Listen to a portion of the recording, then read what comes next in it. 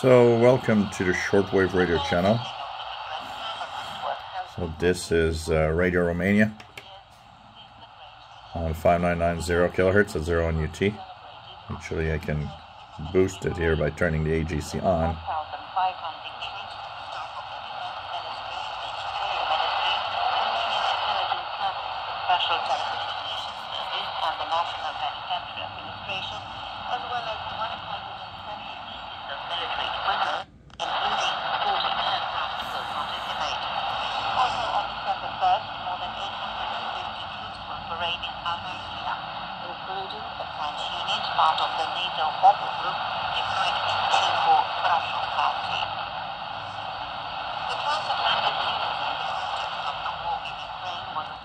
So what are the first impressions that I have of the DEEPSDR 101?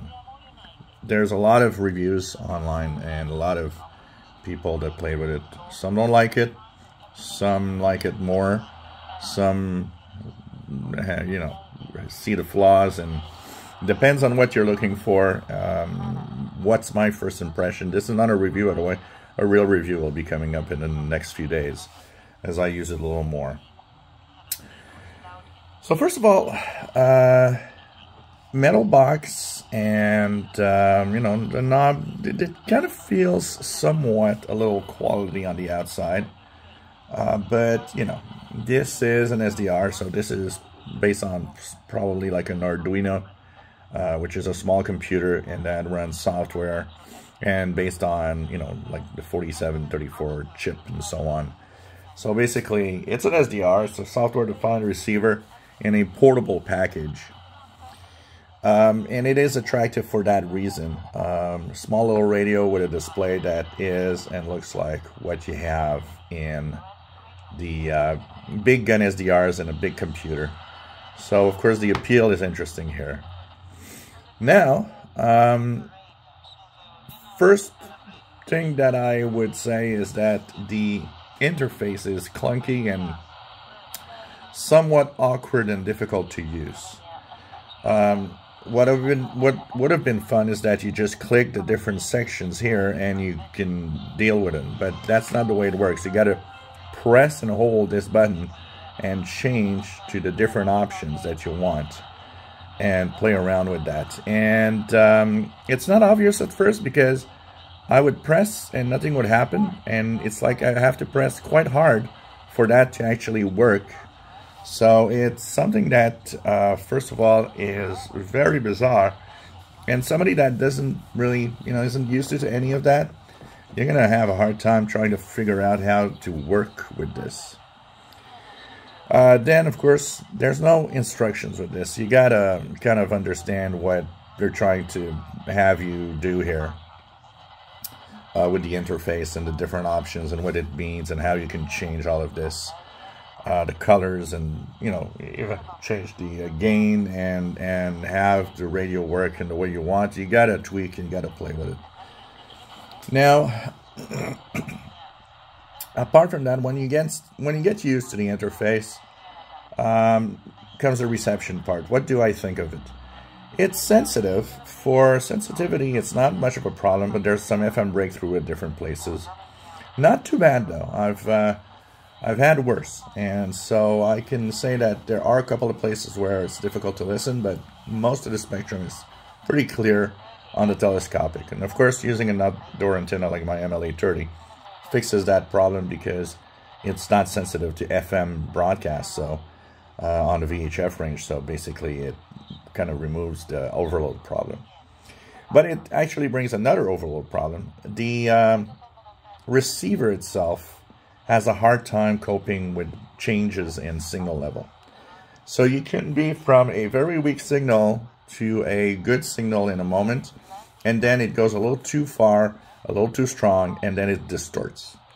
So you have to be careful not to push the gain too much, or else you'll have some distortion when the signals get strong. And the receiver has a hard time coping with that from time to time. On telescopic, it's not much of a problem, although it can still be. But on a MLA30 like I'm using now, it sometimes is a problem with the overload of the receiver itself. But, you know, you play with the IF gain and all of that, and you try to figure out what's the best setting for your listening. The frequency is dead on accurate. This is great. I mean, no calibration of any kind would be needed. It really is very precise, and that is really, really surprising out of this. I would have expected that, you know, it could be a few hertz off or a few dozen hertz off. Nope, it actually is dead on when you tune single sideband, so this is cool. Tuning single sideband signals works great. I mean, it has the precision in the display. The touch is a little touchy, and what you really need to have a stylus in order to work, because you take your fingers and you'll see that the fact that your finger has too much surface on the touchscreen will make it difficult to choose whatever you want to choose.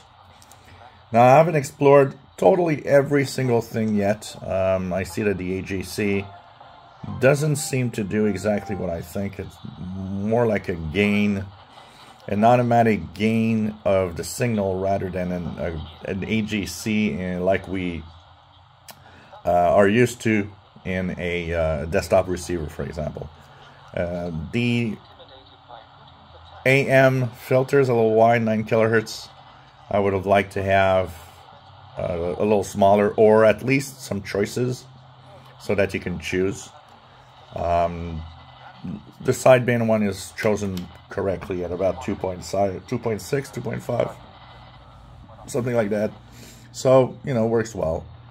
It's really the interface you got to really, really learn to use. That definitely.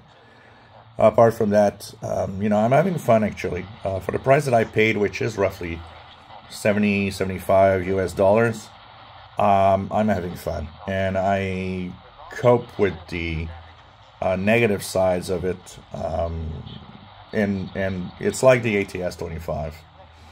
Not the best thing in the world. The interface is also a little slow and clunky, but it's kind of fun to play with. Battery life seems to be very good. I've been using it since I received it this afternoon. We're at least more than 5 hours constant usage right now, if not 6. And honestly, I haven't recharged it, and the battery is still pretty good.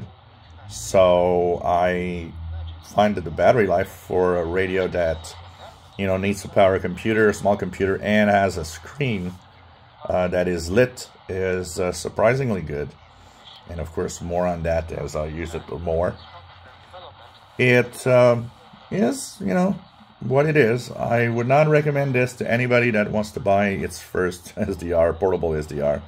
You're going to have a hard time going through this and trying to figure out. And it has its quirks and reception that, you know, I constantly need to play around depending on how strong signals are.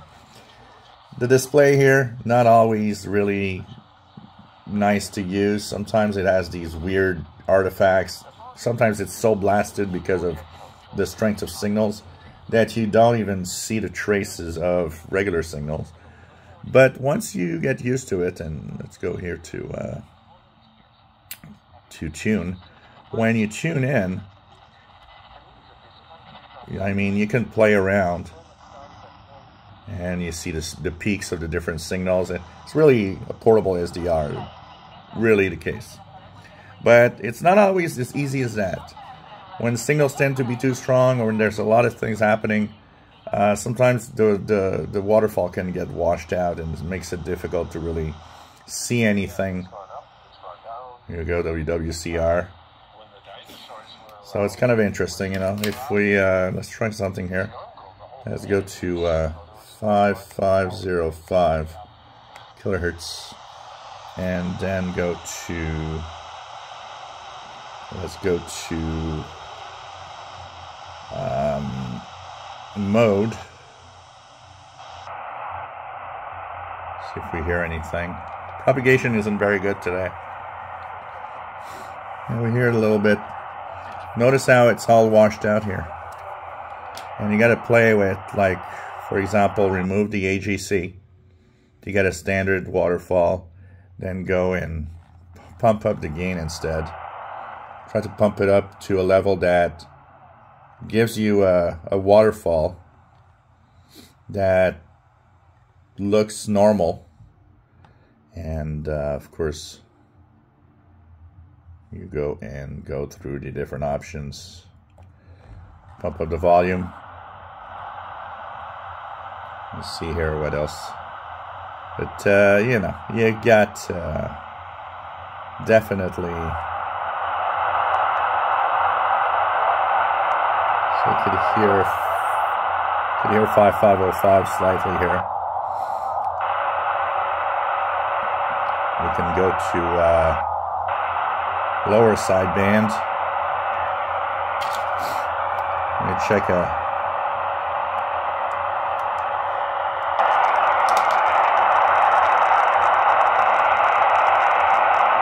go to ham bands.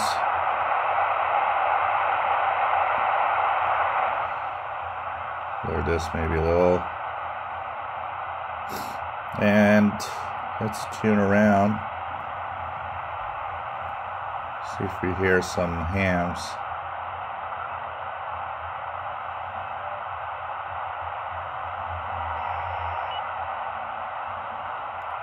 Not much can be heard. Sure there are some hams, but and notice how it's weird. Some of the signals, there's kind of spurious stuff happening there. That's kind of weird. Of course, there's the FT4 here.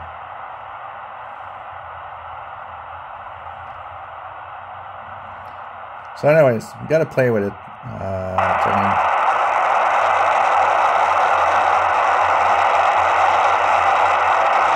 You see here, once you put the gain, the AGC to on in some mode, it's terribly washed out.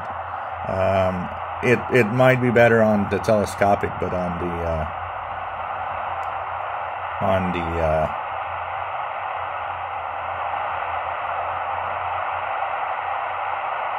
it's really bizarre.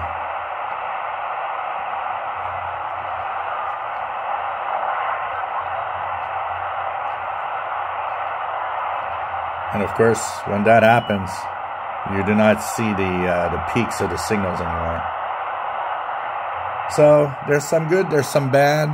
Depends what you're looking for. I would say that personally, because I'm having fun with it, I'm okay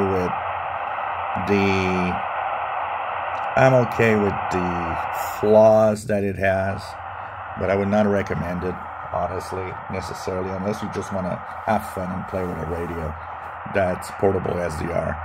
And like I said, on the telescopic, some of the flaws that you have because of the external antenna are not there. So anyways, a full real review will come in the next few days, and you'll see what I think, what I like, what I hate. But wanted to at least give my first impressions after a few hours. If you enjoy my videos, please subscribe, give us a thumbs up. Thank you for watching.